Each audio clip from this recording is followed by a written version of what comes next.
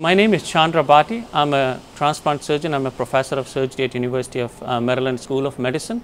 I'm currently a surgical director of liver transplant and a hepatobiliary surgery. And on side of this, I do supervise the robotic part of transplantation. So my role as a minimally invasive director of robotic surgery in transplantation.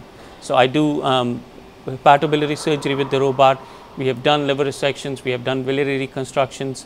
We do almost most of surgery with the minimally invasive approach. Kidney transplantation, robotic donors, right liver resections, left liver resections, all these kind of things we do with the minimally invasive approach. And as I said, benefit is there in every kind of a surgery.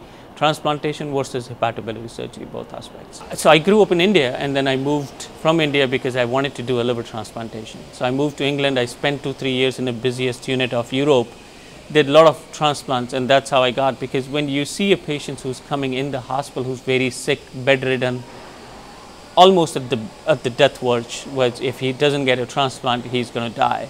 And when you see them at 3 months after in the clinic, those patients are totally different people. No yellowness, they're walking, they're driving, they're coming with nobody.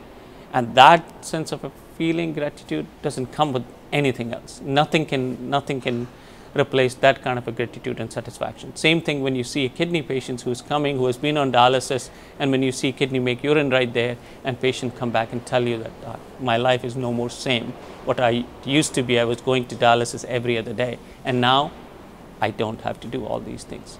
My quality of life has improved significantly than what he was there. So those kind of a thing made me do transplantation, and that's what sort of attracted me. And the liver cancer was always my interest. And as I mentioned before, we are one of the few centers who offer transplantation for some liver cancers, which most of other programs don't.